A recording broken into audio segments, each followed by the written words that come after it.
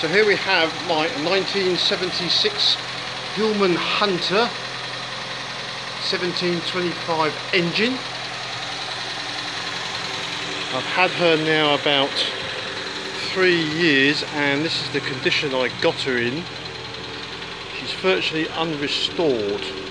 She'd been housed in a garage for 24 years. The owner at the time parked it one evening and unfortunately passed away the next day, and remained in the garage for 24 years.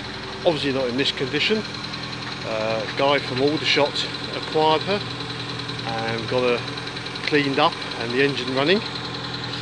I'll show you the pictures of that later, but she's virtually unrestored in every detail. The only thing